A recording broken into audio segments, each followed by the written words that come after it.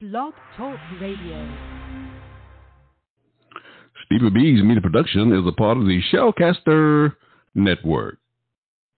The proclamation of the gospel of Jesus Christ by members of the Churches of Christ. With your host, Stevie R. Butler. You're listening to What a Word from the Lord radio show. You are my protector and you are my provider and my deliverer. There's no other help I know. You are my protector and you are my provider and my deliverer. There's no other help I know. I really love the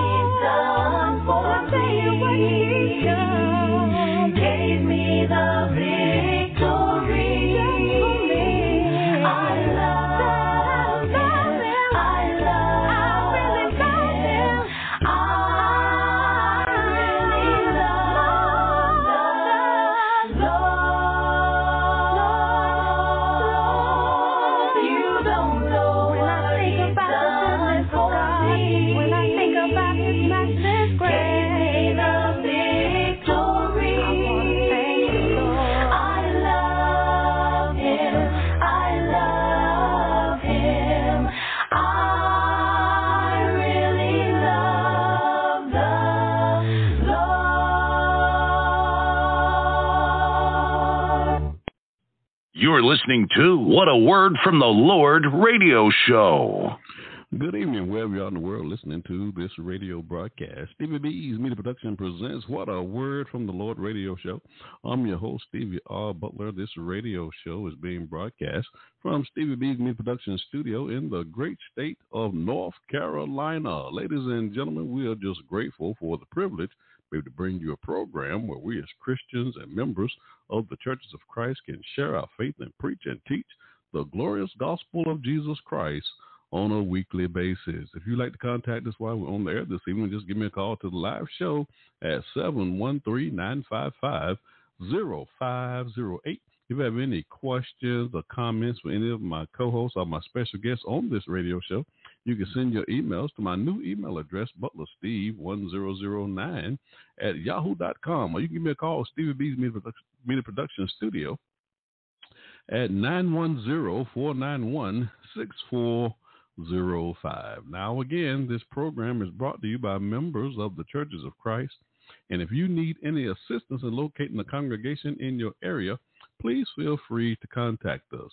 Now, folks, get out your Bibles and stay along with us here on What a Word from the Lord radio show. You're listening to What a Word from the Lord radio show.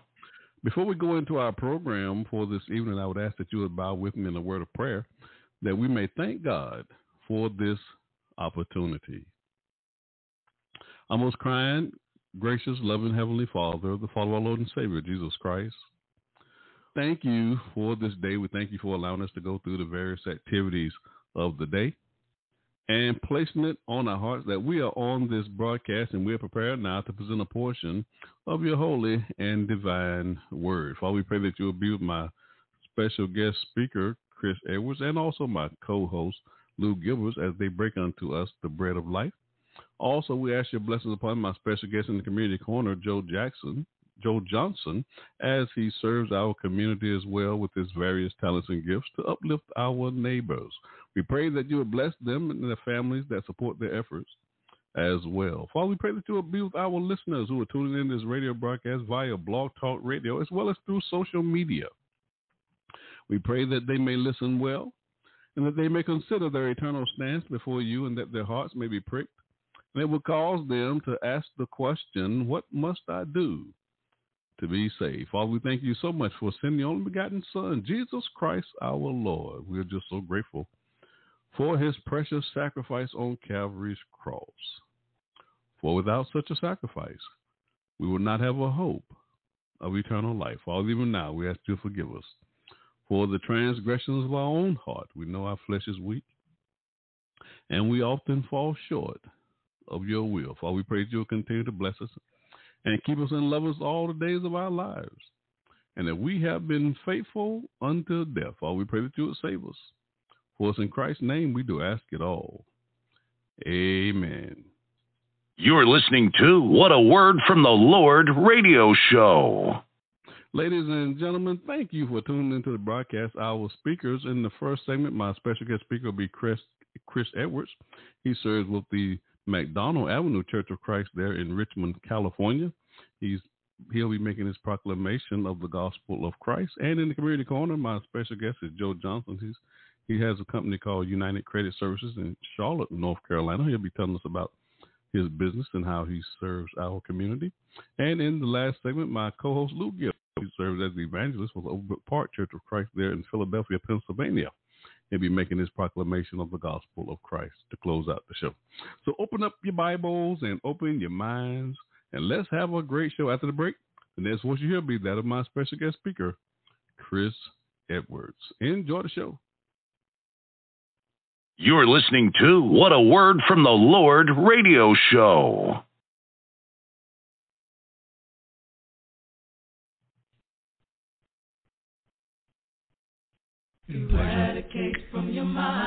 All right, you worshipers. It's time to forget about all the trouble the devil's brought in our lives. Give it over to God. Yeah. I want you to know right now it's his time. Listen. We gotta give him praise. Let everybody worship. Come on, the Lord. Let's worship. Oh, come on, saints. He's worthy. Eradicate from your mind everything, all the pain and suffering that your trouble made. He's worthy of the glory. Give him the praise. Oh, together we can. Yes, we can. Oh, worship the Lord. I don't know about you, but He's been showing up good to me. So when your troubles come, just hold God's unchanging hand. You might have fought some trials. You might have fought some tribulations here this morning. You might be a little weary, but I came to tell you, yes, He does. Take it to the Lord in prayer. Then we can truly worship the Lord. Oh, yes, we can. Worship the Lord.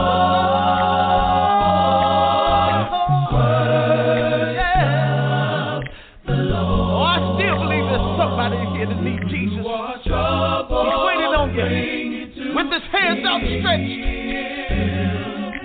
Come on, from this morning. Oh, it's time to worship. Come on, let's worship Him. Together we will take it to the Lord in prayer. Oh, praise God for you. Praise God for you, brother. That's it. Just give your hands. Give your heart to God. You're listening to What a Word from the Lord radio show. Give your attention to the proclamation of the gospel of Jesus Christ. Now, my special guest speaker, Chris Edwards, and his subject, verbal communication. Thank you, Brother Stevie. I'd just like to extend a cordial welcome to all of you listeners, especially those that are members of the body of Christ, all over the land and sea. And it's a pleasure always to come on the air with Brother Stevie B Productions and to be able to leave a little word today. As always, it's always a joyful experience, and I just admire and enjoy the great work that Brother Stevie is doing in the kingdom of God. I'm from the MacDonald Avenue Church of Christ in Richmond, California, and we have 4 elders and 3 deacons active right now, and we have several evangelists. I'm one, and I do teach adult classes there and new convert classes, and so we're busy, and I'm active with podcast ministry on Spreaker.com, the Chris Edwards Show. So it's always a pleasure to bring a little word to help everybody in their spiritual walk and to encourage us all in the kingdom of heaven. And I'd just like to thank Stevie B once again, as always, to come on the air and to be a great support to these ministries that all these wonderful brethren are doing in the kingdom of Jesus Christ. We're going to open up in the book of Ephesians to start our discourse for a few moments of our time this afternoon. In chapter 4 and verse 29, the Apostle Paul wrote this epistle, one of his prison epistles, when he was incarcerated for the cause of Christ in the first century in AD 60 to AD 61. This was written from the city of Rome, and Paul was there, and so he had wanted to encourage a lot of the congregations, like the church at Colossia, the church at Galatia, and also the church at Ephesus in the will of God. So Paul says in chapter 4 of Ephesians in verse number 29, he says, "Let no corrupt communication proceed out of your mouth, but that which is good for the use of edifying, that it may minister grace to the hearers." In today's time, we see that people are no longer blush about the communication and the verbal language that they use and the things that they say, the things that influence their thinking and how they communicate, the constant use of profanity and the constant language that they use that are so inappropriate. And Paul wants to encourage us to be on guard about the language as believers, as Christians in the faith, that we need to watch the things that we say and the things that the impression that we leave on others. We're going to talk about on this topic verbal communication. Verbal communication is so important that we as believers and children of God by faith in Christ Jesus be able to demonstrate that our speech should be seasoned with salt. Our speech should be seasoned with grace. And so we are encouraged to speak those things also which become sound doctrine and those things which are would bring glory to God. So the Apostle Paul wants to exhort us all like he did the church at Ephesus and letting us know how important it is to not have corruption in the form of our verbal communication. In Colossians chapter 4, verse 6, Paul tells the church of Colossae, he says, "Let your speech be always with grace, seasoned with salt, that ye may know how ye ought to answer every man." How can we answer every man, especially we are charged an awesome responsibility as the kingdom of God, as the New Testament church? How can we give an answer to every man that asks of us of the reason of the hope that is in us? If we're using inappropriate language as Christians, whether we're at work, on our, in a place of employment, or whether we're in just our recreational everyday life, or around friends and neighbors, then they won't be able to take our Christianity serious because our religion becomes a vain. And so we have to be on guard. We're talking about, once again, verbal communication. Verbal communication is so important in a common culture that we have now where people are using all different kind of foul language. They don't blush at the things they say anymore. And sometimes Christians get caught up in using inappropriate language. And so we want to encourage everybody to be mindful. Think about the things you say before we say them. The mouth of the righteous is a fountain of life, but violence overwhelms the mouth of the wicked. Hatred stirreth up dissension, but love covers all wrongs. Proverbs chapter 10, verses 11 and 12 from the NIV translation. Don't talk so much.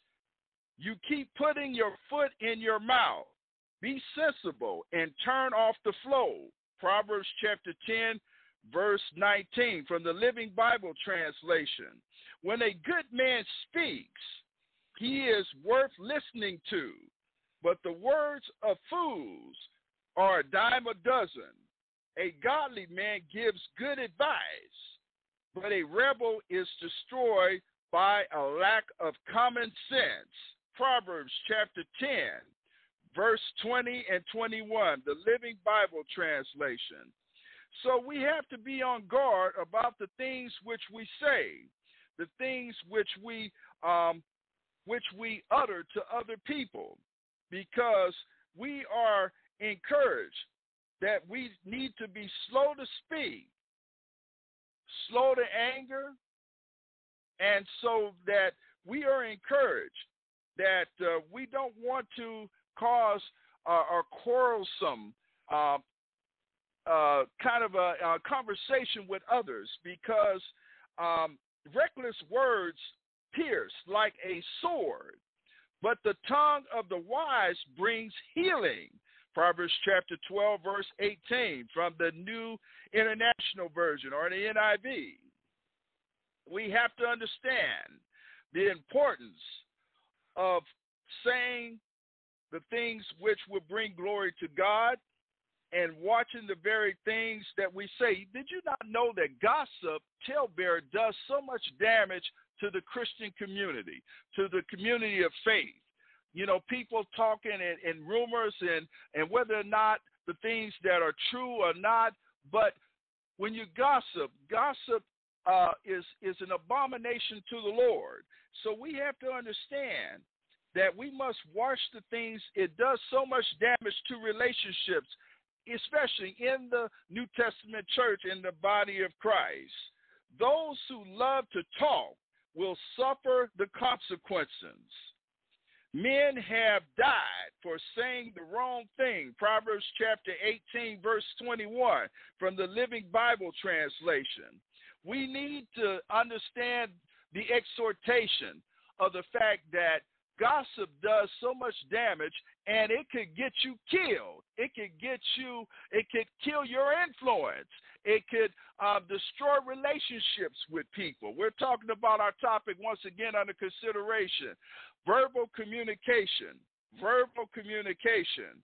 A witness who tells the truth saves good men from being sentenced to death, but a false witness is a traitor. Proverbs chapter 14, verse 25 from the Living Bible translation. The tongue that brings healing is a tree of life, but a deceitful tongue crushes the spirit. Proverbs chapter 15, verse number 4. Proverbs chapter 15, verse number 4 from the NIV translation. So we have to realize that we need to stay clear of foolish discussions, unprofitable, quarrel arguments and disagreements. Steer clear, the writer says, the Apostle Paul to Timothy, the young evangelist in the Christian faith. And his second epistle to Timothy, he says, steer clear of foolish discussions which lead people to sin of anger, which with each other. 2 Timothy chapter 2, verse 16, right after he says, study to show thyself approved unto God, a workman that needed not to be ashamed, rightly dividing the word of truth. If we're busy dividing the word of truth and we are permeating the word of God in our spirit, then it will be able to be it will create boundaries for us to be watchful by the things that we say and the things that we utter to people. So let your conversation, Paul tells Titus, that it should be sensible and logical, that anyone who wants to argue with you will be ashamed of himself, because there won't be anything to criticize in anything you say. That's why it's so imperative, it's so incumbent upon us that our speech should be seasoned with grace. Our speech should be seasoned with salt. That's Titus chapter 2, verse 8, the Living Bible translation. Don't be quick with your mouth. Do not be hasty in your heart thing before God. God is in heaven, and you are on earth. So let your words be few. Amen, amen. Ecclesiastes chapter 5, verse number 2 from the NIV translation. So we are encouraged to realize that when we speak the wrong things, we are entrapping ourselves. So we have to be careful. We have to be wise-minded. We have to allow ourselves to be seasoned with grace in our speech, in our proclamation, in our communication. Remember, let no corrupt communication proceed out of your mouth, but that which is good for the use of edifying, that it may minister grace unto the hearers. That exhortation made by the Apostle Paul to the church at Ephesus. It says, to quarrel with a neighbor is foolish, A man with good sense hold his tongue. Proverbs chapter 11, verse number 12, Living Bible translation. An evil man is trapped by his sinful talk, but a righteous man escapes trouble. Proverbs chapter 12 and verse number 13 from the NIV translation. So we have to learn to weigh all our conversations before answering people. Let us check ourselves to make sure that we are saying the right things before, or that we're thinking the right things before we say the things that we utter from our mouth.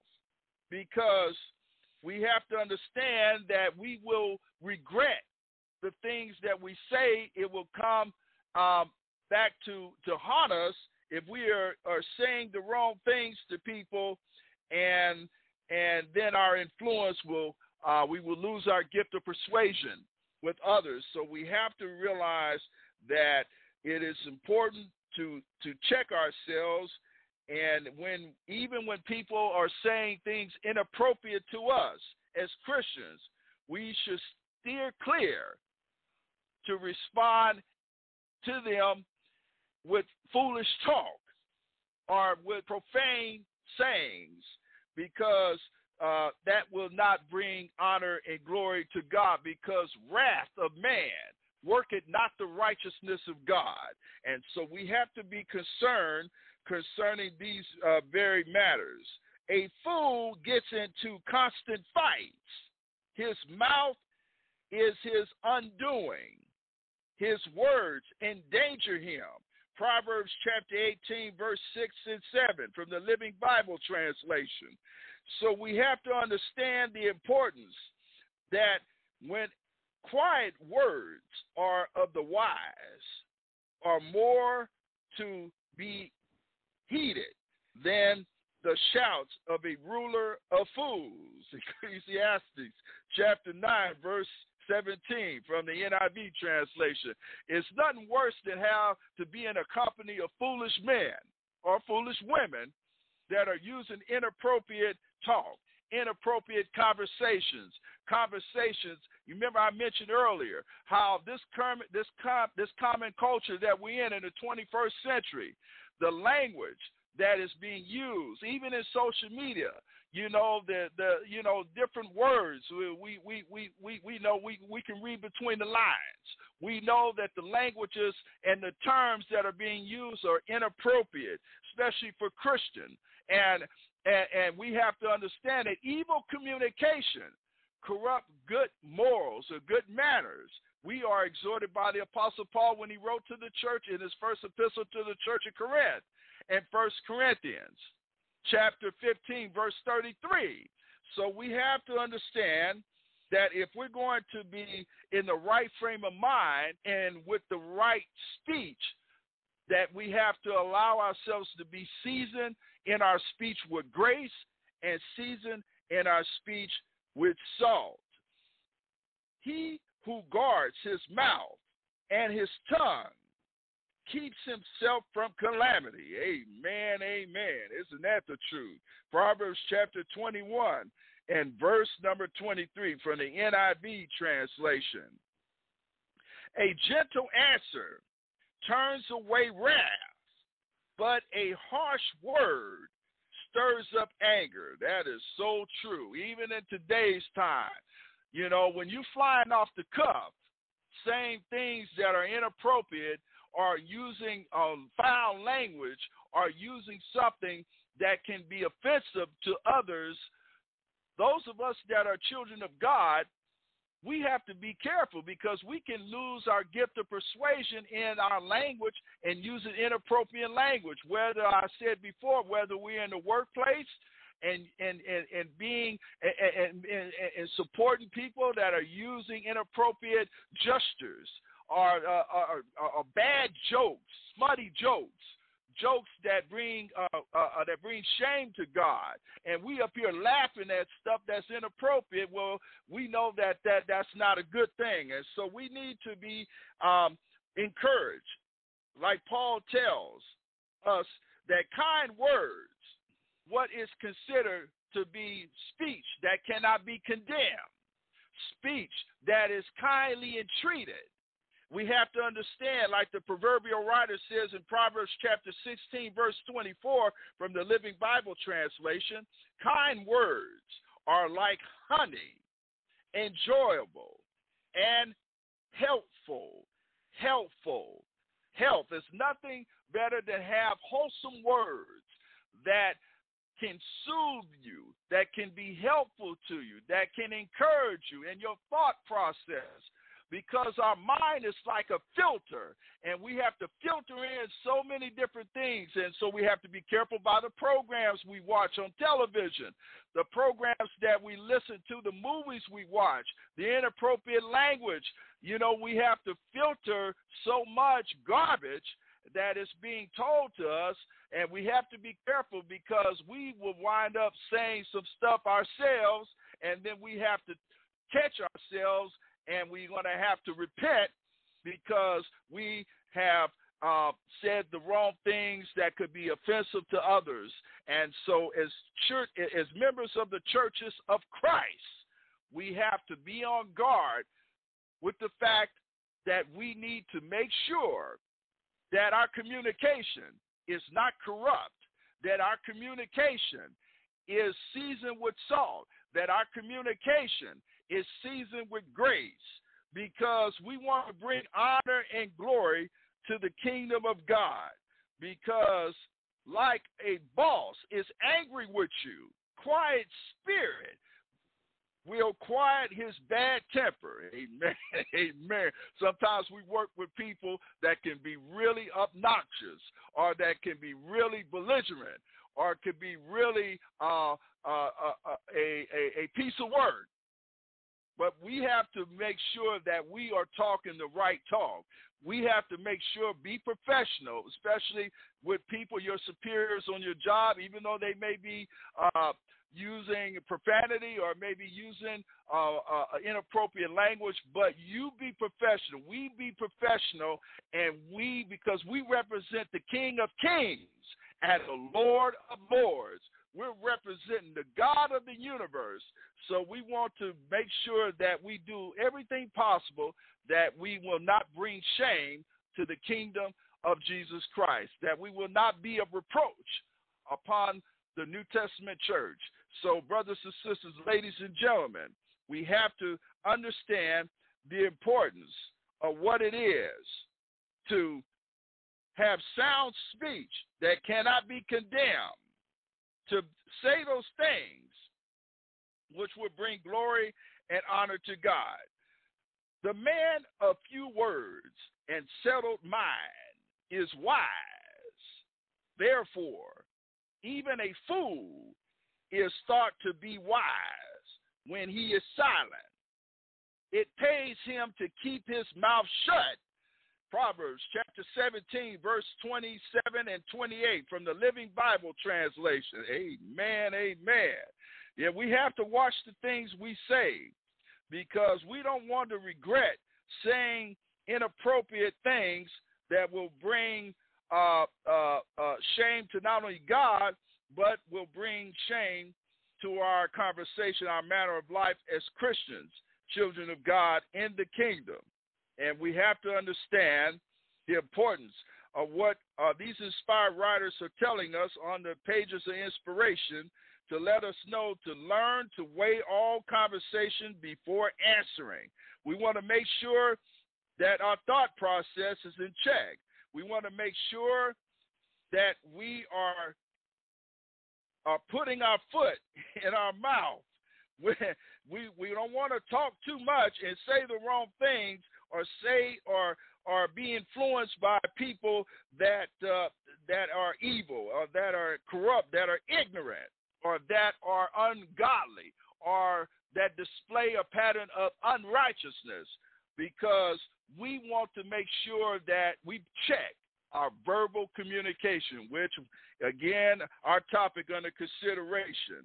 We have to make sure that our conversation, our manner of life, and how we entreat others as believers, as children, as just average Christians, we want to make sure that we are in the right frame of mind to be able to say the right things when we are in conversation with others in and out the body of Christ.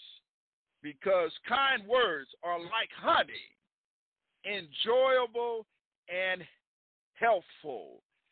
All right. Amen. Amen. Isn't that so true? We have to guard ourselves, because I'm reminded over in the book of James chapter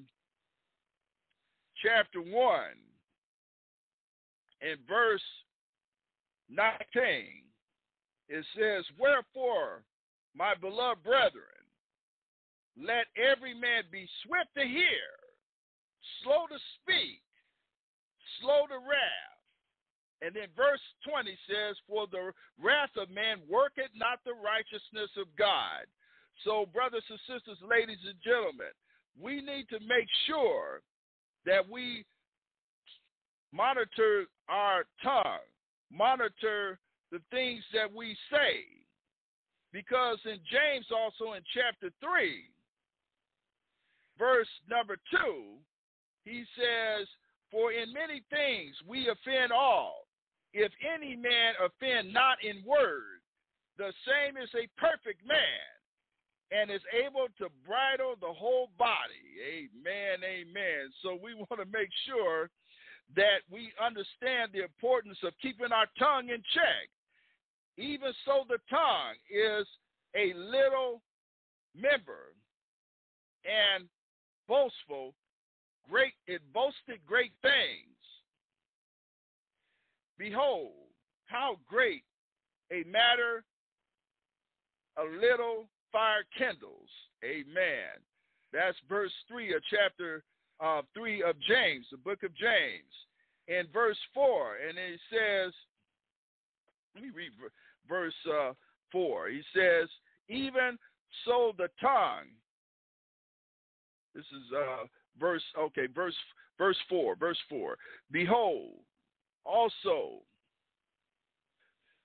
the ships which be so great and are driven of fierce winds, yet are they turned about with a very small helm, whithersoever the governor listeth."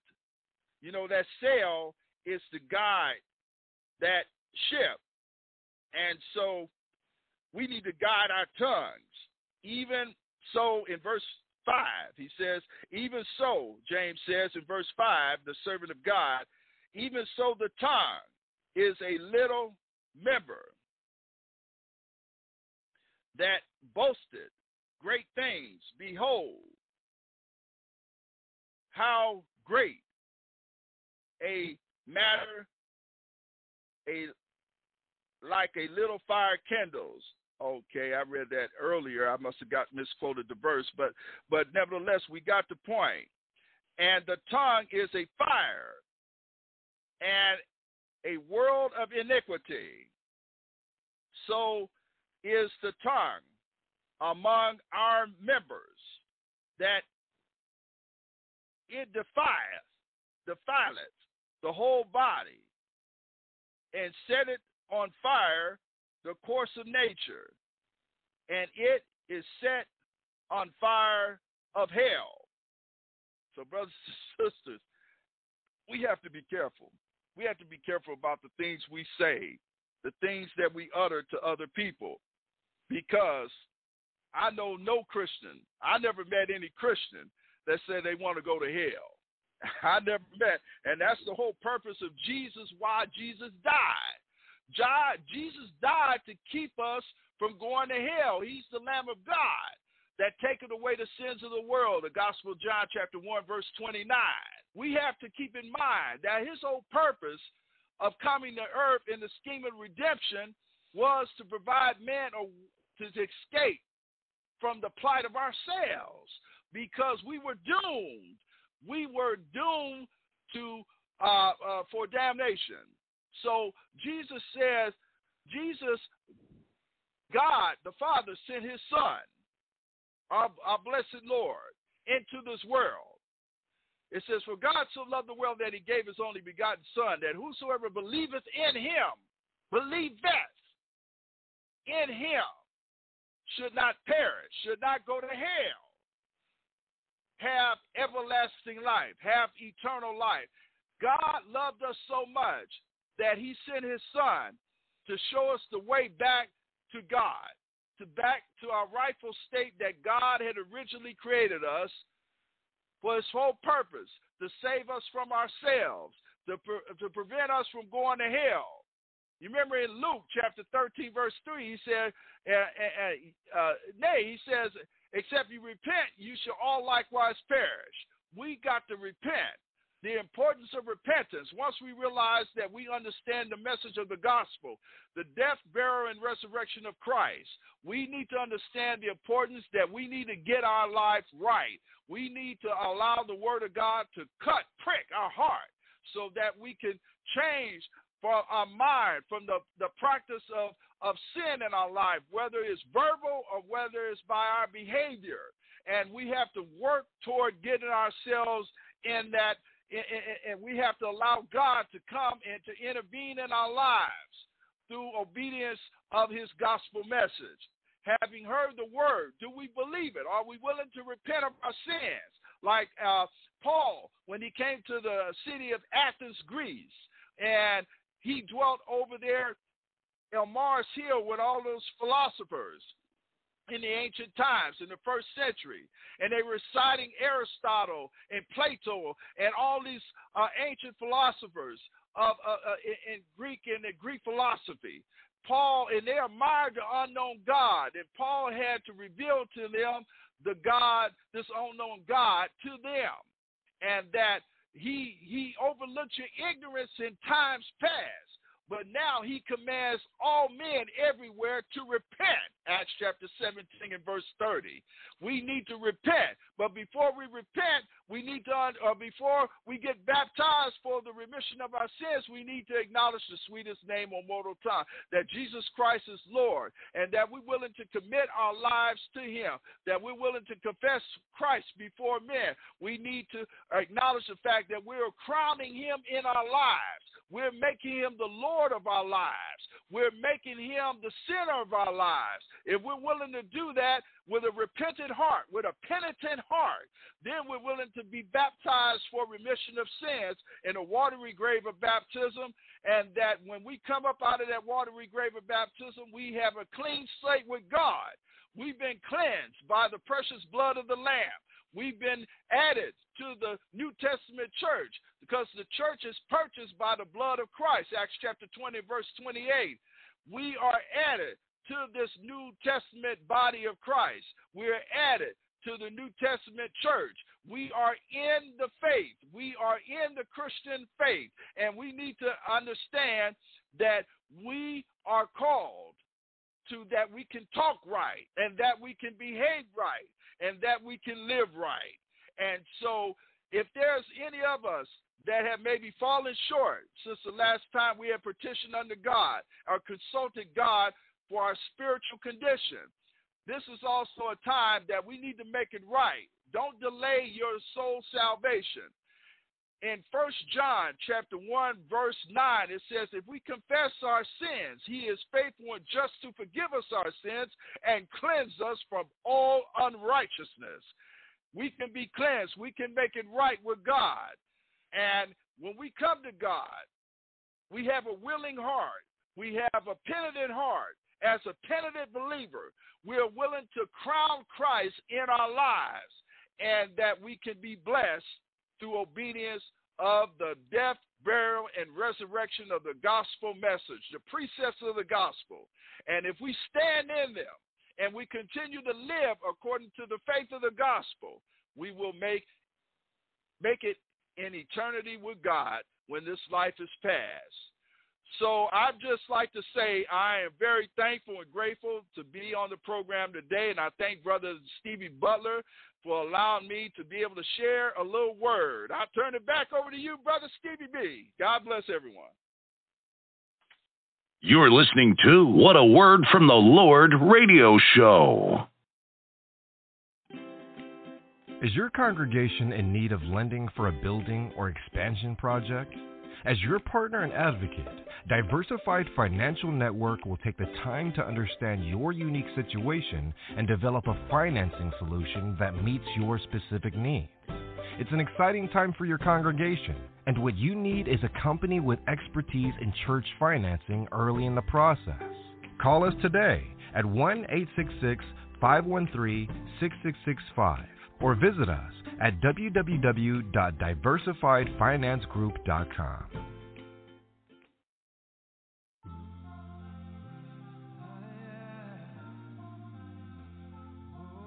These are the announcements for the events and activities in the Churches of Christ. If you'd like to have your events or activities announced on this radio broadcast, please contact me at Stevie B's Media Production Studio at 910-491-6405. Or send your email to my new email address, butlersteve1009@yahoo.com. Due to the coronavirus pandemic, I will not be making any public announcements until further notice regarding the public meetings or assemblies, but I will be making announcements about the events and activities that are happening here on social media. But I do have one announcement for a local congregation in this area at the 500 Helen Street Church of Christ in Eastern Fayetteville, North Carolina, have begun meeting for a public meeting on Sunday morning. And their worship service starts at 10 a.m. and the Bible class will begin immediately after their worship service. But there will be no Sunday evening worship, and their Wednesday night's Bible classes will be on Zoom.com. And they will be having Zoom meetings as well on Sunday morning during their physical worship. On Thursday at 7 p.m. Pacific Standard Time, 9 p.m. Central Standard Time, and 10 p.m. Eastern Standard Time, there will be a nationwide gospel call that is sponsored by the Church of Christ in Highland Heights from Houston, Texas. And the telephone number to this call is 857-216-6700. And the access code to this call is 328497. This is a nationwide outreach to those who are not members of the Churches of Christ. And the speakers will be presenting a basic salvation message for them to learn what they must do in order to be saved, as well as information about the Churches of Christ. On Tuesday evening at 6:30 p.m. Central Standard Time, the Delcrest Church of Christ in San Antonio, Texas presents the Women's Virtual Bible Class, and this class will be held on www.zoom.com. And the class ID number is 821-3692-8262. And then daily at 6 a.m. Central Standard Time, the Ladies in Christ prayer line will be hosted by the Church of Christ in Lafayette, Louisiana. And the telephone number to this prayer line is 605-472-5203. My co-host on the Gospel Light Radio Show that airs here on Blog Talk Radio on Thursday from 6 to 8 p.m. Eastern Standard Time. His name is Steve Cordell.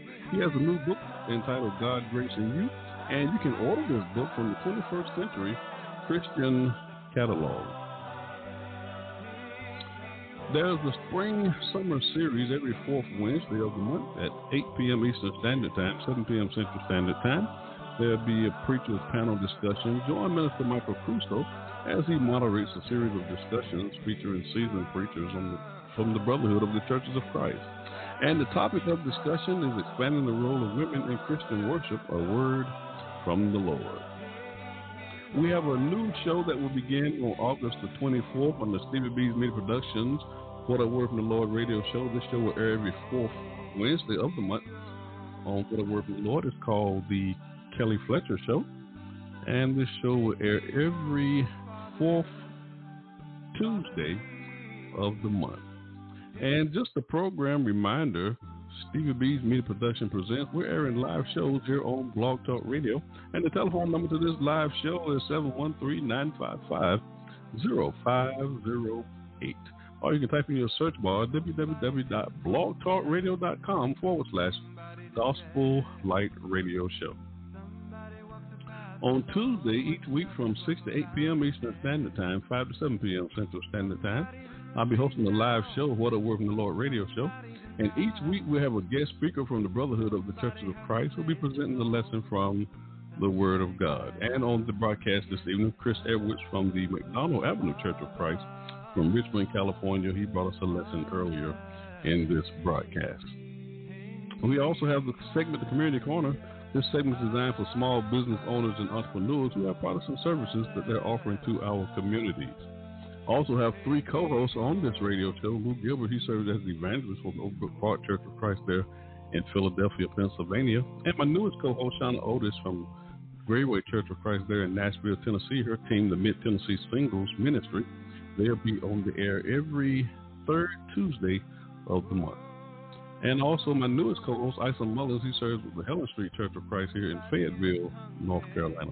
And then on Thursday evening each week from 6 to 8 p.m. Eastern Standard Time, 5 to 7 p.m. Central Standard Time, I'll be hosting a live show, the Gospel Light Radio Show.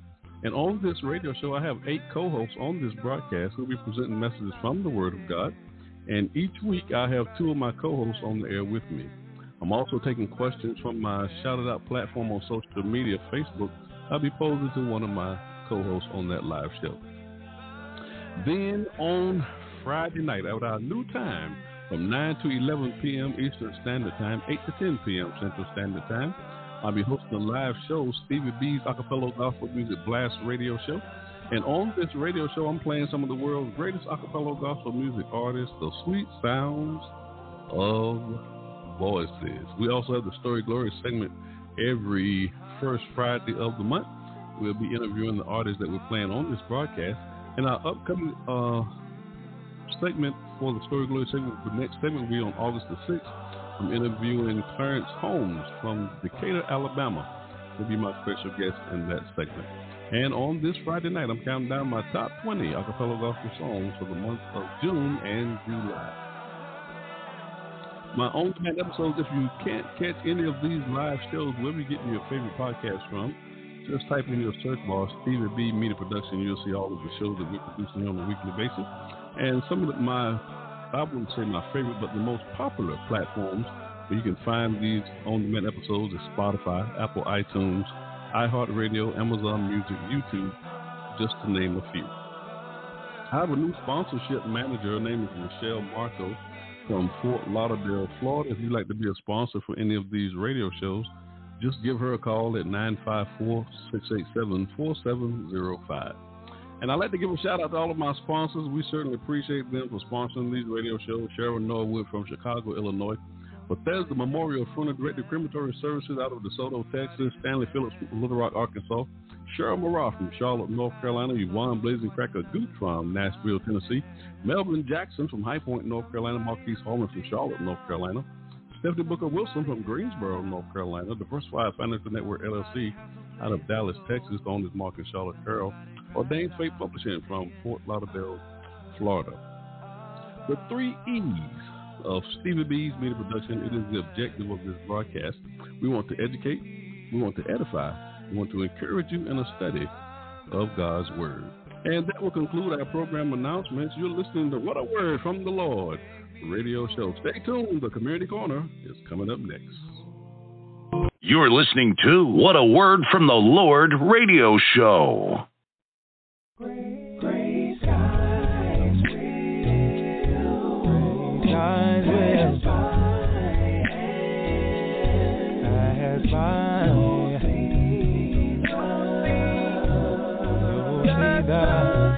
see the sun again. Gray skies will satisfy. You'll see the sun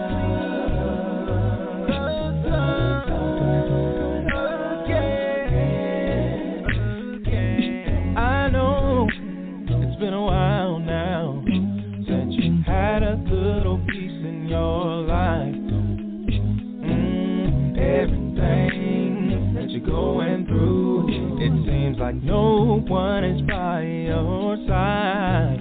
Oh, as cloudy as it may seem, the way will always be clear. Oh, if you keep looking above, you'll see the sun is in the air. Gray skies will, I can see the sun now. Way will always be clear. You'll see the sun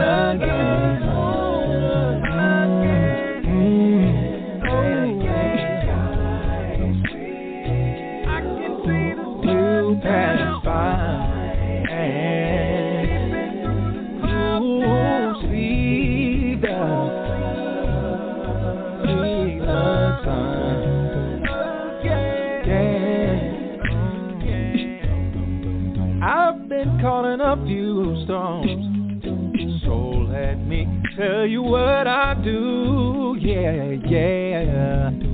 I reach up to God's hand, and He always pulls me through, yeah. I really don't know what it is you're going through, but I know the God we serve, yeah. See, I know Him well enough to know that you can trust the man, His word. Praise God's will. I can see that's right. I'm a living witness that He can deliver. Gotta keep watching. Gotta keep waiting for the silver lining. Whoa, I remember a time in my life one day. I was down on my knees, I was crying and praying. Then He reached way down, took His big old hands and wiped all my tears away. Hold on, hold on. Don't give up. You gotta keep the faith. There's gonna be a brighter day. That's what I found out, child. Even if you don't see the S-U-N, yeah, you can always see the S-O-N, yeah. Said you gotta trust and you gotta believe Jesus. He's coming again, yeah. Can't you see Him peeping through the clouds, shining down on you?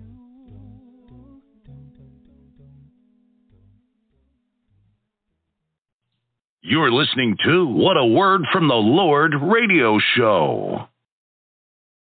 The Community Corner. Ladies and gentlemen, the Community Corner is simply designed to tell our listeners just what products and services are being offered in our communities and how you can contact these various vendors for their services. Ladies and gentlemen, you'd be surprised to know just what products and services that people have to offer that are sitting right there among us in our congregations. And this is one of my favorite segments because we get a chance to hear just what are some of the things that people are doing around us to serve in our communities. We've had people on this show who are involved in legal services, authors. We've had college consultants, professional boxers who are community activists. We've had NFL players on this show, casting producers for television shows, farmers, comedians, you name it, we've had them on this broadcast. So we just want to make the Saints aware of just what services are available to them on this radio show. My special guest in the Community Corner is Joe Johnson. His company is called United Credit Services in Charlotte, North Carolina. Joe Johnson, welcome to the Community Corner. Hey, I truly appreciate it. I'm here. Can you hear me? I hear you just fine. Now, why don't you tell us, first of all, how did you get involved in this, your company, what is United Credit Services? Yeah, it's a pretty simple answer. I had horrible credit. Yeah, that'll do it. That'll definitely do it, man. In 2019, I was just, stuck in a really, really hard place, and I didn't have a car. It actually broke down in January 2nd of 2019, and I spent the entire year without a car, so having to get around, transportation, city transportation, asking friends for cars, walking to and from, getting my groceries. It just got to a point I was stressed out, and I kept looking into credit, not understanding how it really worked, but understanding that I needed to get it fixed. And so I tried to go get a car. I got denied. And when my mom, she came on as a co-signer, she got denied. And it was at that point where my friend introduced me to this business. It just made sense, and I jumped on board, and they actually worked with me, actually increased my score over 100 points my first few months. And at that point, I said, you know what, I want to help other people and empower them as well. So tell us now, how is it that you are helping people to improve their credit scores? Absolutely. So our program, which, like I told you, it's United Credit, we pretty much focus on empowering the community through financial literacy. So credit is definitely one aspect of that when you talk about financial literacy, but it's not taught in schools. I'm 26 years old, and growing up, nobody ever took me to the side and said, hey, listen, at a young age, you want to start investing. You want to start budgeting your money, start saving, right? No one taught us those key fundamentals. it's kind of expected that you just learn it as you become an adult. And so our program, we specialize in an online portal, and we actually have an entire protection plan that has all the financial literacy tools needed, such as a living will and trust to be able to create generational, wealth of your assets. We have a credit restoration where we have a team of attorneys who go through our clients' credit report, and they're going to do an analysis, and they're looking for anything from negative and derogatory items such as student loans, which I had horrible student loans, right? They actually helped me remove 26 different accounts off of my credit report of those loans. So that's an example. Anything from repossessions, evictions, divorces, bankruptcies. And once our attorneys actually challenge those items through our dispute letters, our clients get them removed, and those items can, of course, cause our client's score to increase from 20 points to 100 points, and that positions people to, of course, get their dream homes, get their dream cars, and just have ultimate freedom, So you have a live Zoom conference that you're doing these meetings, or is it how does this work now? Yes, sir. So it's a little bit of all of that, right? So we have Zoom calls. For example, we actually have one going on at 7 o'clock right now through other partners of mine, but we also have videos. We all have our own websites, and so, it has all the information as far as the protection plan and everything I kind of said, what's included. And, so we pretty much focus on showing people the information, allowing them to see if they can use it for themselves. We do a free consultation where we, find out what's on their files and then help them really see what exactly is needed. Because a lot of people feel like, well, my score is bad, and that's only because I have negative items, when really and truly it could be something as simple as credit history. If you don't have any credit history, that makes up 15% of your score. And so we help establish credit as well. A lot of college students, especially in Greensboro, North Carolina, they don't have any credit at all. And so we help them establish that and get them on the right start as well. So to answer your question, we use Zoom calls and a lot of other platforms, even Facebook sometimes, to be able to market. Now, here's the question that our listeners want to know. Everybody wants to know this question. Okay, Joe, how much is this going to cost me? Of course. Well, the great thing about this program is that it's affordable. So an average will can cost anywhere from $1,000 or more. Average credit restoration services cost anywhere from $500 to $1,000. But our program is actually less than $3 a day, only $89 a month to be able to start in our program. So we understand that when your finances are a question, right, sometimes you might not have a full budget to invest into that, but that's what it is. It's an investment. And so we make sure that it's an affordable investment. So, only $89 to start our program. Okay, give me your contact information so our listeners can contact you if they want to get involved. Yes, sir. So my cell phone number is 704-728-9976.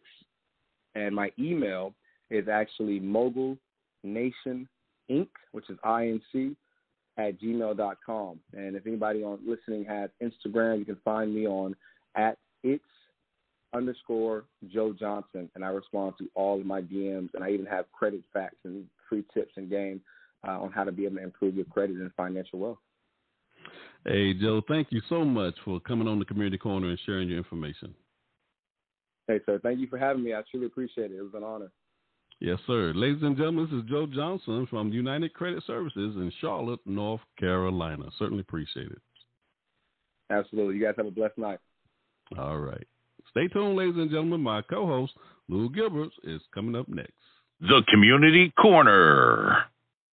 You're listening to What a Word from the Lord radio show. Will you forgive me for I've done wrong? And will you accept me, Jesus, as I kneel at your throne, dear Lord? And all of my brothers, he will always criticize and accuse, but yes, he will. But I know that my Jesus, he will make me brand new. Well, your blood is strong. Your blood is strong enough to clean me up or restore me again.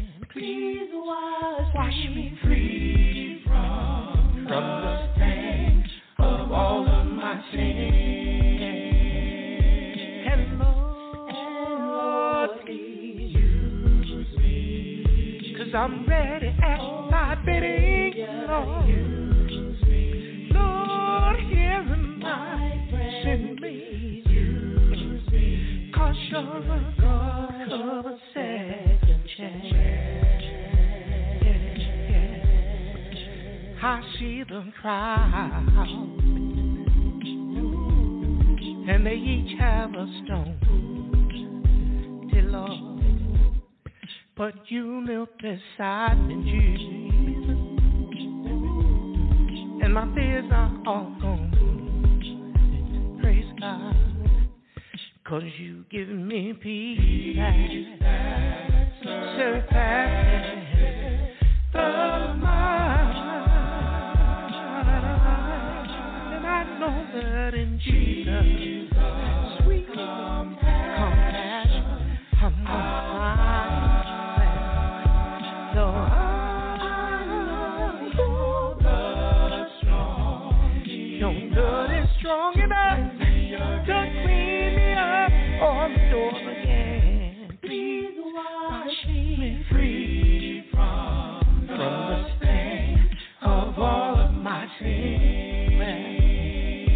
You Lord, please use me, 'cause I'm ready at thy bidding. Lord, here am I, send me. 'Cause you're a God of affection. I'm thankful for a God of affection. I'm grateful Lord gave me a second chance. 'Cause you're a God of affection. You lifted me higher.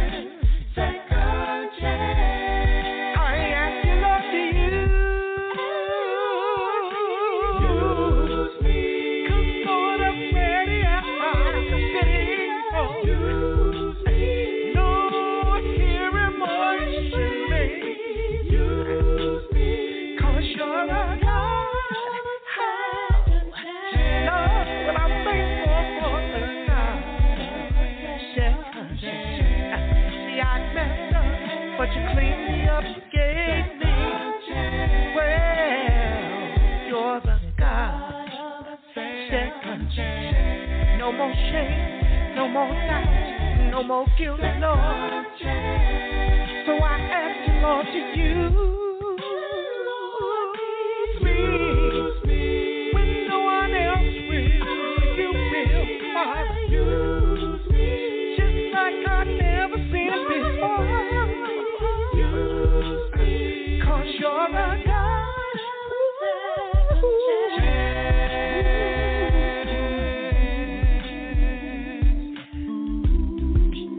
You see, sometimes we get so self-righteous. We forget that the book says all have sinned and fallen short of the glory of God. And that same book says that there's none righteous, no, not one. See, if you're honest with yourself, you'll admit that we've all needed a second chance. And it was only because of his grace and his mercy that we're here today. Because the Lord is long-suffering, not willing that anybody should perish, but that all should come to repentance. And see, repentance, that's the key. Because in repentance, that's where you learn to turn around. And God gives you a second chance. You turn from selfishness, turn toward godliness. You turn from anger, turn toward joy. You turn from hatred, turn toward love. My brother, my sister, God will give you a second chance. If you just turn around, Lord, till you do. Well, but you got to turn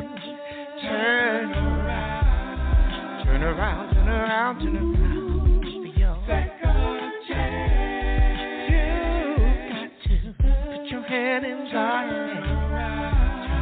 Turn around for your second chance. Just ask the Lord to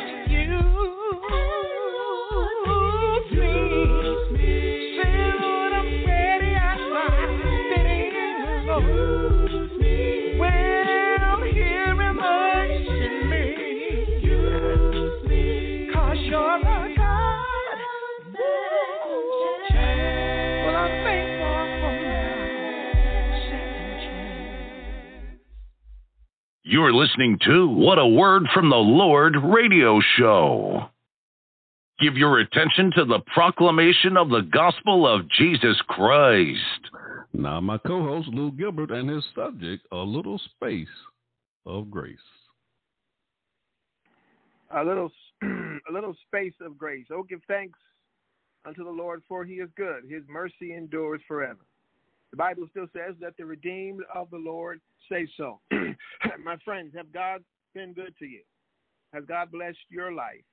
Has God brought you from perhaps a mighty, mighty long way? Certainly we can say so on this evening and give God all of the honor, praise that he deserves for our lives. For we know without him, we would be nothing. Where would I be without the Lord? Where would we be without God in our life? Certainly we bring you greetings from the Church of Christ that meets here at 7630 Woodbine Avenue in the city of Philadelphia, Pennsylvania. And we are called the Overbrook Park Church of Christ. And we're just glad to be here with you tonight. I'm so grateful for our host once again, Brother Stevie Butler. Again, is doing such a marvelous job program. It touches all over the country and the world. And we're just grateful that he has saw something in me a few years ago and asked me to come and to co-host this portion of the show every third week. And we're grateful for that. We don't take that for granted. We thank him so very, very much. Again, so we're just here tonight, and our topic is a little space of grace. Turn with me to the book of Ezra. That's right, Ezra. That's the Old Testament book next to Nehemiah. Ezra chapter number 9. We'll read a few verses of this great book here. Narrative, Ezra, chapter number 9. I'm going to begin with verse number 1 just to give you the context, and we'll read down to verse number 8 or 9. The Bible reads in Ezra chapter 9, verse 1. Now when these things were done, the princes came to me, saying, the people of Israel and the priests and the Levites have not separated themselves from the people of the lands, doing according to their abominations, even of the Canaanites, the Hittites, the Perizzites, the Jebusites, the Ammonites, the Moabites, the Egyptians, and the Amorites. For they have taken of their daughters for themselves and for their sons, so that the holy seed have mingled themselves with the people of those lands. Yea, the hand of the princes and the rulers hath been chief in this trespass. And when I heard this thing, I rent my garment and my mantle, and plucked off the hair of my head and of my beard, and sat down astoned. Then were assembled unto me every one that trembled at the words of the God of Israel, because of the transgression of those that had been carried away. And I sat astonished until the evening sacrifice. And at the evening sacrifice, I rose up from my heaviness, and having rent my garment and my mantle, I fell upon my knees, and spread out my hands unto the Lord my God. And I said, O my God, I am ashamed, and blush to lift up my face to thee, my God. For our iniquities are increased over our head, and our trespass is grown up unto the heavens. Since the days of our fathers have we been in a great trespass unto this day, and for our iniquities have we, our kings and our priests, been delivered into the hands of the kings of the lands, to the sword, to captivity, and to a spoil, and to confusion of face, as it is this day. And now for a little space, grace hath been showed from the Lord our God, to leave us a remnant to escape, and to give us a nail in his holy place, that our God may lighten our eyes, and give us a little reviving in our bondage. For we were bondmen, yet our God hath not forsaken us in our bondage, but hath extended mercy unto us in the sight of the kings of Persia, to give us a reviving, to set up the house of our God, and to repair the desolations thereof, and to give us a wall in Judah and Jerusalem. It's from verse number 8 that will lift our subject, a little space of grace. A little space of grace.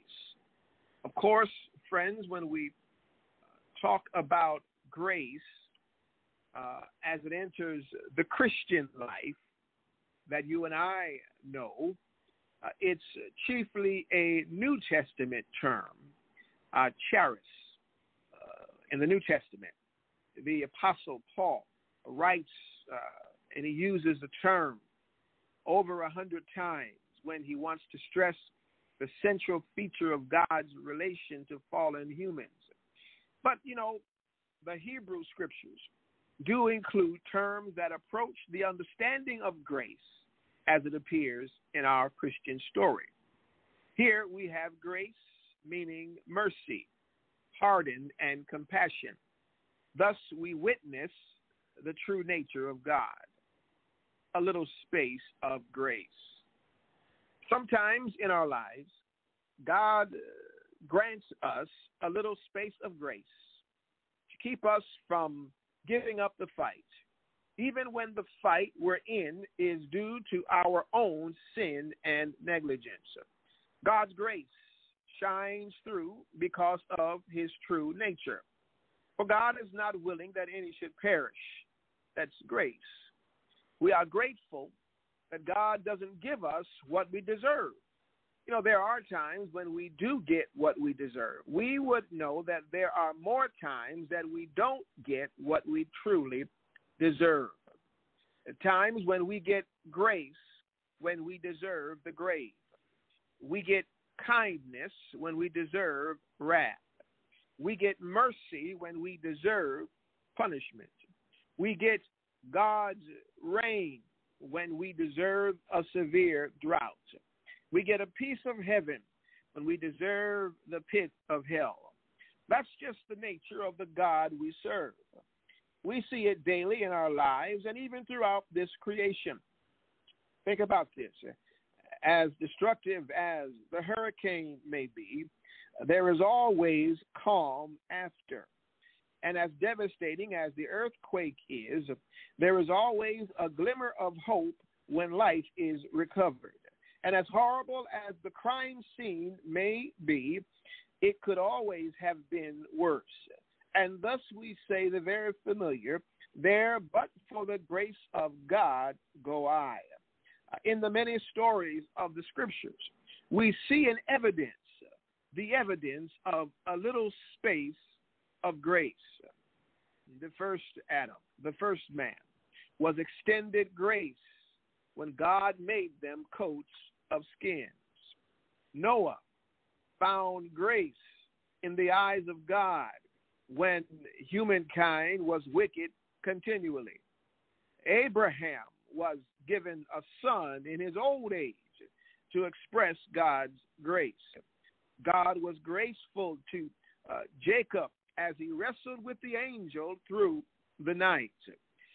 Joseph found grace in the eyes of his master because of God's favor on his life. It was by God's grace that Moses saw the backside of the glory of God while in the cleft of the rock and covered by God's hand. A little space of grace and mercy was given to King David after his sin with Bathsheba. In the Psalms, we get a glimpse of the grace and the favor of God displayed. Psalm 84, verse 11, for the Lord God is a sun and shield. The Lord will give grace and glory. No good thing will he withhold from them that walk. Even we get a glimpse in the prophets. Zechariah chapter 1, verse 15, where God says through the prophet, I am greatly displeased that the nations, with the nations that take my grace for granted. Over and over, God's grace, pardon, mercy, and compassion is seen. And although his benevolence should never be taken for granted. I'm grateful daily to be a recipient of his goodness. I'm thankful that even when I fall short of God's grace, something we all do, that same grace is sufficient. I think it was the Apostle Paul was given grace, was given a little space of grace, even when he was plagued by a messenger of Satan. We read in 2 Corinthians chapter number 12 and verse number 9, and he said unto me, my grace is sufficient for thee, for my strength is made perfect in weakness. Then he says, most gladly, therefore, will I rather glory in my infirmities, that the power of Christ may rest upon me. A little space of grace. This lesson is simply about the goodness of God. Hasn't God been good? On your worst day, God is good. The favor of God, this text is about the favor of God. The favor God showed a beleaguered, weary, even sinful nation, one who was often rebellious, stubborn, and contrary. A nation in the midst of their captivity because of sin. We need to remember that God showed his love for us in this. While we were yet sinners, Christ died for us. Did you get that? While we were yet sinners, while we were still sinners, Christ died for us. Thus is Romans chapter 5 and verse number 8. I believe we all can relate in some way to this story in Ezra. You know, as a parent, I can relate. As a preacher and leader, I can relate. You may be a business owner. You may be a father. You may be a mother. You may be someone in position. You certainly can relate. But I need you to see in the text today, once again, the very nature of God. And although our sin may be over our heads and has grown up to heaven, he still doesn't punish us like we deserve. This is what the scribe Ezra is praying about. And although we may be enslaved by our own habits and passions, he still covers us with his love. Aren't you glad about that? Although our eyes may be bloodshot from sin, he still gives us light to revive our eyes. Although it appears that everything has fallen apart, he still provides a good measure of strength to hold on and stay connected. And although we may be walking in the valley of the shadow of death, he still provides for us a table in the presence, in the sight of our enemies. This text, again, is about grace. It's about the faithfulness of God shown to the people of God, even when they walked a path that was contrary to God's will. This text is about providing a little space of grace for the people he calls his own. Let me just give you the backdrop of this text here in Ezra and the times in which it was sent. Now, of course, Ezra is very closely related to Nehemiah in type of narrative. I've been studying with the church on Wednesday nights the study of the book of Nehemiah. And we know that Nehemiah was the governor given permission to return to Jerusalem. He was a servant of the king, and he was made the governor when he went to Jerusalem to rebuild the walls. Ezra, however, we believe, arrived in Jerusalem some 12 or 13 years prior or before Nehemiah. Ezra was given permission by the king of Persia, by God's design, going back a few kings, even to Cyrus, to go to Jerusalem to teach the word of God. So they were in Jerusalem at some point in time together, Ezra and Nehemiah. Ezra was a man who could be referred to as a positive role model for change. He was a scribe, and as a scribe, he was highly skilled and had great intellect in the law of God. Ezra chapter 7, verse 6 describes him as a ready scribe. He was good at what he did. He was a brilliant scribe and interpreter of God's word. A quick perusal of the books of Ezra and Nehemiah will show that God's people had betrayed God's trust, and of course they had been sold into the other nation. They had sold out to idolatry and sin, and they were worshiping, even at this time, worshiping false gods. They didn't know their native language. They were mingling their blood in marriage with the pagans, and they had fallen beneath their privilege as the people of God. Ezra was sent to teach the law, teach the word of God, and bring the glory of God's will, way, and word to the people. He came to help them change their circumstance. I don't know about you. You know, the gospel, Paul says, for I'm not ashamed of the gospel, for it is the power of God unto salvation to everyone that believeth, to the Jew first and also to the Greek. God's word is designed to change our lives. God's word is designed to change our minds. God's word is designed to change our thinking. God's word is designed to change our status in the world. And in our text, which is really, it is a prayer. It's a prayer. From the text, we find that Ezra heard some news, and the news pained him to his heart, and he sat down and he prayed. So in this prayer, Ezra again had recently arrived in Jerusalem, and he received news that, like Nehemiah, in Nehemiah chapter 1, caused considerable mourning.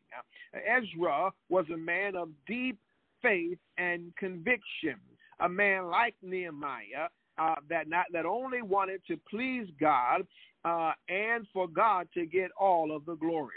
He desired the people of God to remain pure and in service and devotion to God. Every preacher of the gospel of Jesus Christ wants the same thing. Every gospel elder, every leader in God's church wants the same thing for the people of God, to remain pure in their service and devotion to God. He hears the news that the people, and it's interesting that the Bible says really the leaders were leading the way. Listen now, people follow the leader. If you're a leader of God's people, somebody is following you, or else you would not be a leader. And so it's very important that as leaders of God's people, that we live our lives in a way that when somebody is following us, we're leading the right way. But he hears news that the people of God, and many of the leaders were leading the way, the people of God were living in a way that was totally against the commands of God.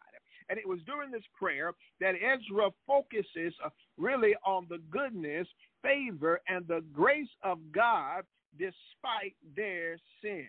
He paints a clear picture, a clear image of the God of grace and favor. Now, I'm just going to show you, I want you to see what Ezra does here. Ezra uses some vivid images, about 5 vivid images in this passage of 8 and 9, of Ezra 9, verses 8 and 9. He uses 5 vivid images to picture what God's grace has done for the people who had returned to the land. The first image is that of a remnant. The Bible says that again, God left them a remnant. Again, he says, now for a little space of grace have been showed from the Lord our God to leave us a remnant to escape. Ladies and gentlemen, brothers and sisters, boys and girls, we have to understand that God has always left a remnant. God preserved a remnant like a piece of cloth from the robe of Jeroboam, if you will, that was to be kept safe. Just read in your time, 1 Kings chapter 11, verses 26 through about 40.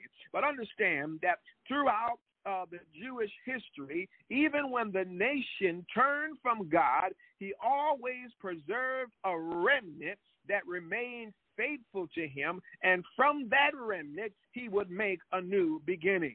We see this in 1 Kings chapter number 19, verse number 18, where God has to tell Elijah. Elijah got to feeling himself. Elijah got to thinking that he was all by himself. He fell into a depression, and he said, I am the only one that serves you. But God had to remind him in 1 Kings chapter 19, verse 18, yet I have left me 7,000 in Israel, all the knees which have not bowed unto Baal, and every mouth which hath not kissed him. Understand, my brothers and sisters, that God has a remnant even on today. Isaiah chapter 1, verse number 9. Back then again, the Bible says, except the Lord of hosts had left us a very small remnant, we would have been as Sodom, and we would have been like unto Gomorrah. God has always had a remnant. Aren't you glad at that? We should remember that there's always a remnant. God, the people of God, somewhere on this earth, somewhere are devoted to the will and the work of God, no matter the circumstance, no matter where they are, no matter what happens to them, no matter what trial, no matter the suffering, no matter the waiting. Like Daniel during the time of captivity, Daniel remained faithful to God. Like the Hebrew brothers during the time of captivity, they remained faithful to God. Even in the New Testament, waiting on God in Luke chapter number 2 and verse number 36, the Bible says, and there was one Anna, a prophetess, the daughter of Phanuel, of the tribe of Asher, and she was of a great age and lived with an husband 7 years from her virginity, and as she was a widow of about 84 years, which departed not from the temple, but served God with fastings and prayers night and day, and she coming in that instant gave thanks likewise unto the Lord, and spake of him to all them that looked for redemption in Israel. What am I saying there? She was waiting for the Messiah. Somebody was waiting and praying. Brothers and sisters, boys and girls, ladies and gentlemen, I'm glad that somebody, a remnant somewhere, is praying for the church. You may think nobody else is, but somebody's praying in your church, or somebody praying for you. I'm glad that somebody prayed for me, a remnant somewhere. When folk are acting like they have no left in their minds, remember that God has a remnant somewhere praying for you and praying for that God would get the glory. And so not only that, Ezra speaks about a nail in his holy place. Now, the image there is that of a nail pounded into the sanctuary wall, or a tent peg driven into the ground. What does it depict? It depicts security and stability. You see, the Jews going back into their own land had a measure of security and stability, and they had a function in the holy place of God, back in their holy land, if you will. God had brought the remnant back to their own land and gave them favor with the king and the local officials. Aren't you glad about that? Listen now, God has allowed us even today to have a nail still in his holy place. God extended that grace to them. Let's remember, church, that through it all, we are still here. If you're sitting out there listening to me, you are still here. We are still where we are in Philadelphia by the grace of God. We still have a nail in his holy place. We still have a name in the community. We still have people that seek us out as a house of God. We still have a secure place and stability. That's the grace of God. And then he talks about the light. God gave light to their eyes by taking them out of the Babylonian captivity and returning them to their own land. God gave them light to their eyes. Well, what do you mean light to their eyes? To have light in your eyes means a new life. It means joy, having a new day, if you will. Psalm chapter 34 of the Bible says, I will bless the Lord at all times. His praise shall continually be in my mouth. My soul shall make her boast in the Lord. The humble shall hear thereof. Be glad. Oh, magnify the Lord with me, and let us exalt his name together. I have sought the Lord, and he heard me and delivered me from all my fears. They looked upon him and were enlightened. Their faces were not ashamed. That's talking about joy. When your eyes light up with joy. You know, it's like a child whose eyes light up with the joy of seeing its mother. It's like a father coming home from a long journey and watching the eyes of his wife light up. It's like the weary traveler in the night whose eyes lighten with joy at the sight of a city in the distance. I don't know about you. I'm glad that God can still give me some joy, even though what I'm going through might not be the best thing. God can still give you joy, brothers and sisters, and lighten your eyes. Next, he gives the next image, which is like the former one, to give us a little reviving in our bondage, to give us a little reviving in our bondage. You see, the presence of the remnant in the land was sort of like a resurrection from the dead. God can make the dead come to life, spiritually, if you will. Their departure from Babylon was like the resurrection of a corpse from the grave. So here they are, back in the land their ancestors were taken from, back in the place of their origin, back where they had died, hear me well, and now they are alive and given an opportunity to start afresh.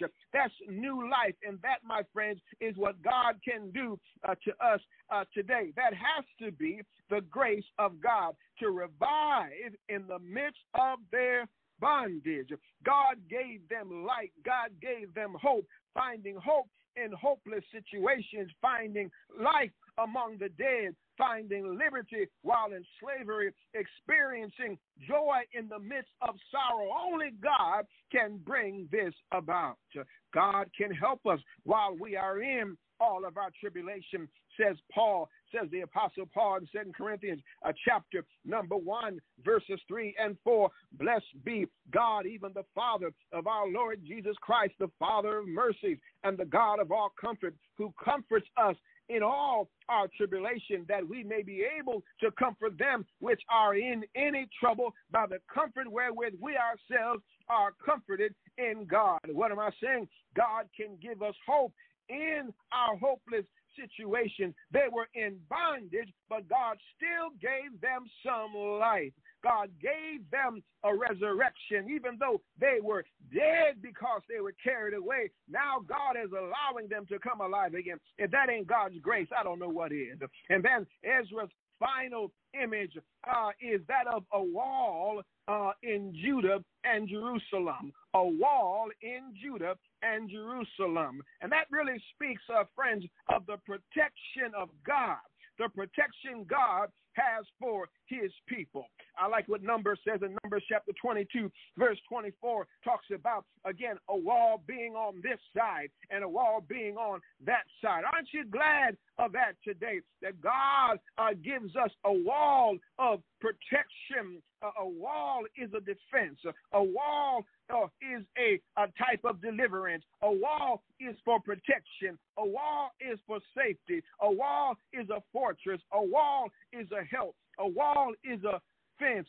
Aren't you glad about that? Isaiah 26:1. It's a strong city. Isaiah 60 and verse number 18, your name, you will name your walls deliverance. Aren't you glad about that God protected his people wherever they were? They were in bondage. God protected them. They thought they didn't have any hope. God was still with them and protected them. He worked with those in the hearts of those kings, going back to Cyrus and Darius and Xerxes and Artaxerxes,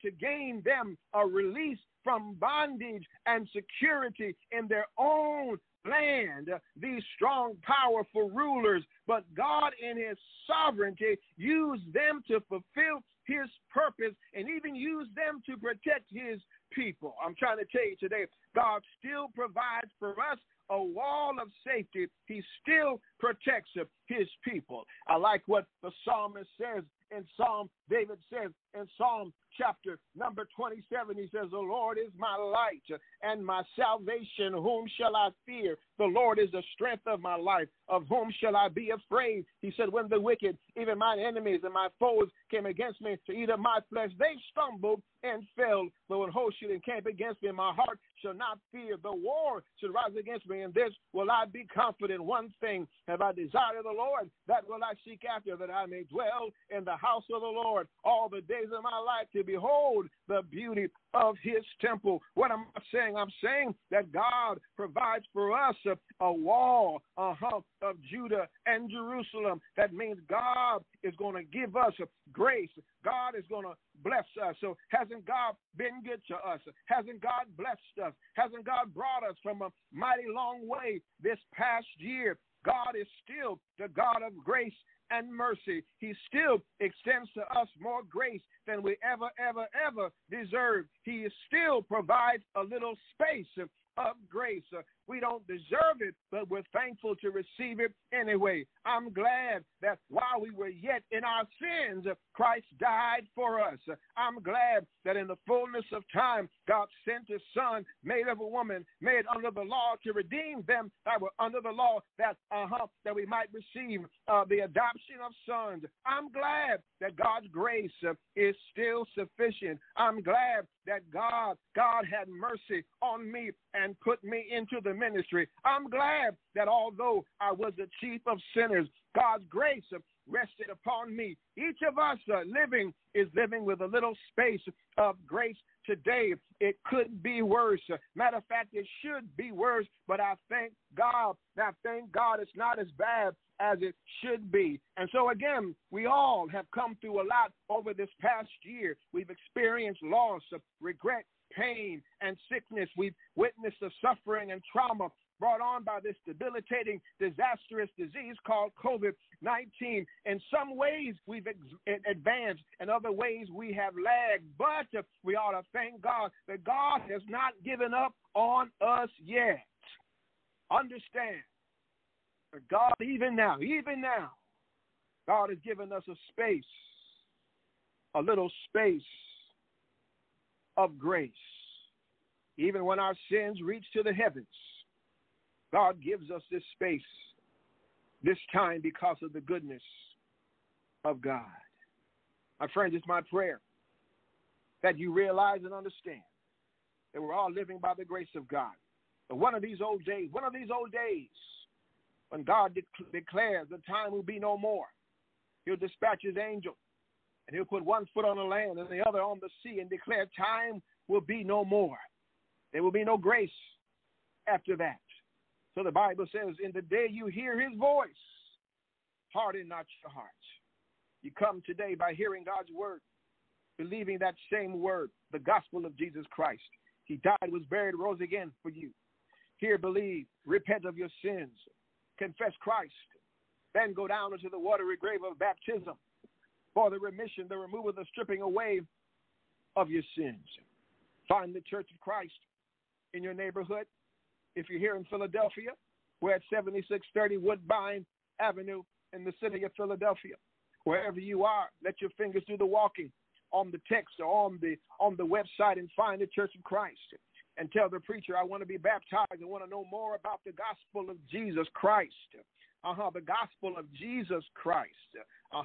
And once you hear that and you make up your mind, they will baptize you and you will become a member of the body, the Church of Christ. May God bless you. May he bless you until next time. I turn it over now to the very capable hands of our illustrious host, Stevie B. May God bless you. May he bless you real good. You're listening to What a Word from the Lord radio show.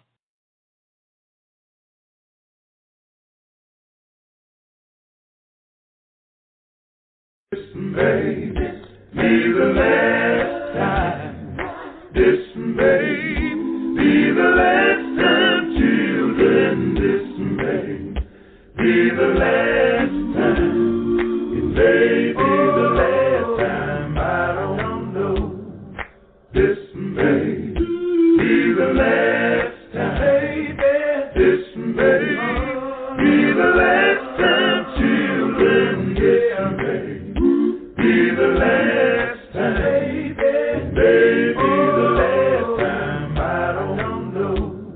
It may be the last time you see me smile. It may be the last time, I don't know. It may be the last time you hear me cry. It may be the last time, I don't know. This may be the last time. This may be the last time, children. This may be the last time. May be the last time. I don't know. It may be the last time you hear me sing. It may be the last time. I don't know. You know that it may be the last time you hear me pray. It may be the last time, I don't know. This may be the last time. This may be the last time, children. This may be the last time. It may be the last time, I don't know. You know it may be the last time, I don't know. You know it may be the last time, I don't know. It may be the last time I walk around here. It may be the last time, I don't know. Just might be the last time I walk around here. It may be the last time, I don't know. This may be the last time. This may be the last time, children. This may be the last time. It may be the last time. I don't know. Oh, will I see you again? I don't know. Will I ever hold your hand? I don't know. Will we make acquaintance again down on this side? You know that it may be the last time. I don't know.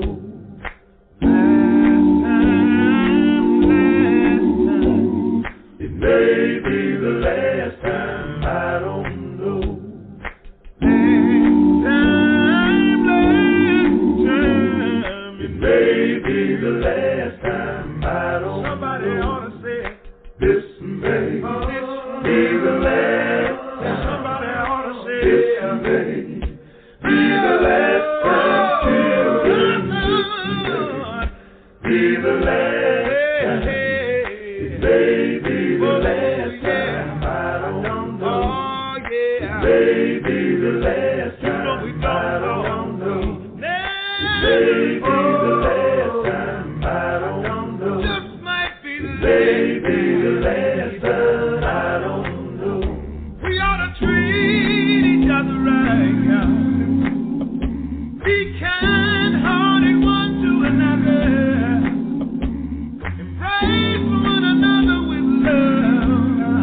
Say one more time. It may be the last time, I don't know. It may be the last time, I don't know. It may be the last time, I don't know.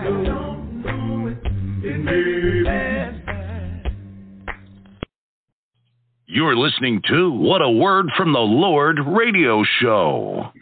Ladies and gentlemen, I want to thank you for spending a little time with us this evening in a study of God's Word. I want to thank both of my speakers on the show tonight, Chris Edwards, and my co-host, Lou Gilbert. And in the community corner, my special guest, Joe Johnson. I appreciate everyone who participated on the show this evening. What a blessing. What a blessing it is to be able to put this show on during the week.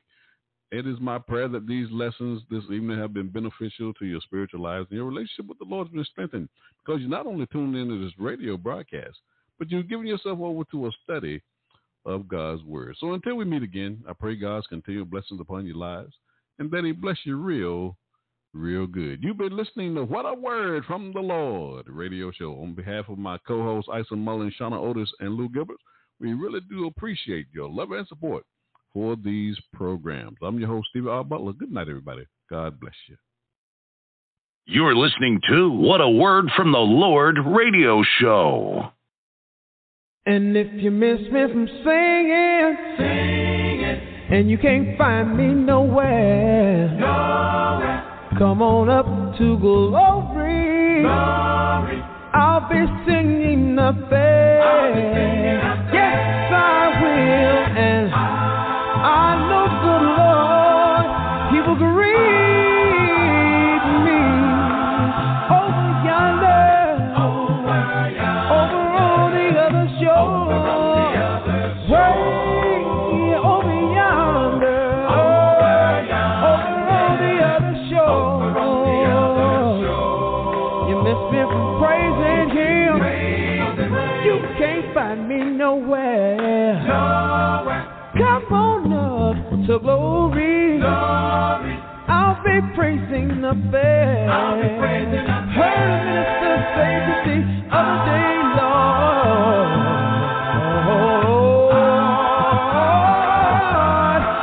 going to heaven, over on the other shore, way over yonder, over on the other shore. You miss me from singing. You can't find me nowhere. Come on up to glory. I'll be singing up there. Yes, I will. And I know the Lord, He will greet me over on the other shore.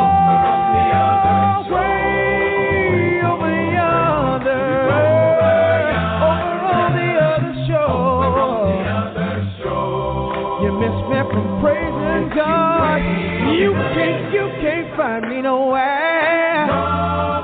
Come on up to glory. I'll be praising up there. I'll be praising up there. I'll be praising up there. Down on my knees, Lord. I'll be praising up there.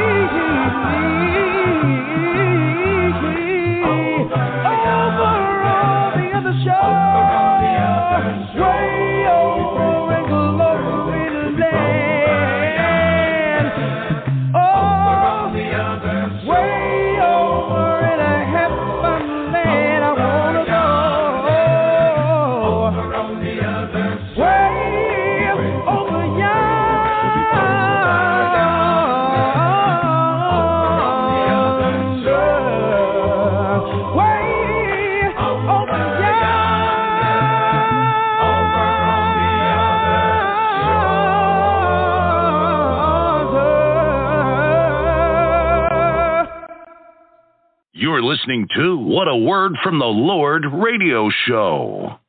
You've been listening to What a Word from the Lord radio show, episode 203.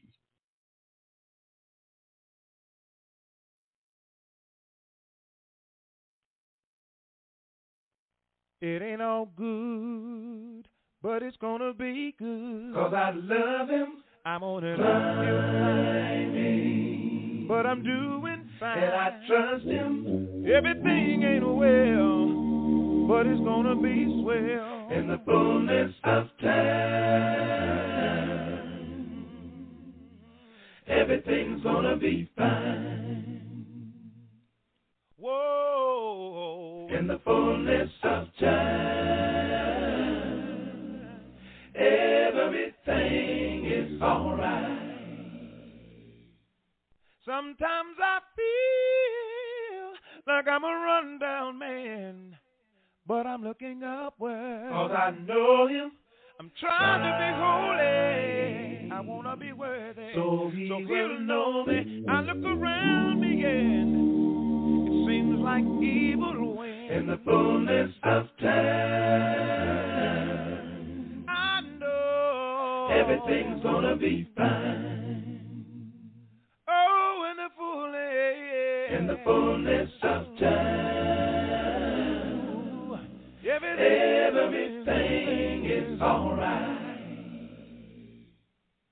Well, when Things don't move the way you want them to,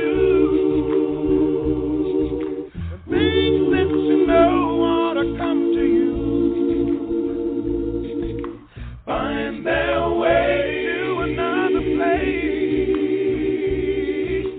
It makes it hard to keep a smile on your face. you just run and try to prove yourself to folks who don't appreciate you.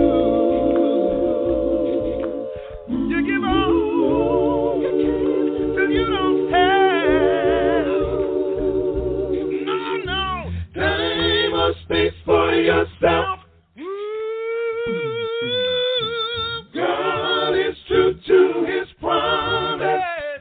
Oh, my friend, Your time is coming. and Everything was gonna be good. but he promised it'll work out. Good to show some loving.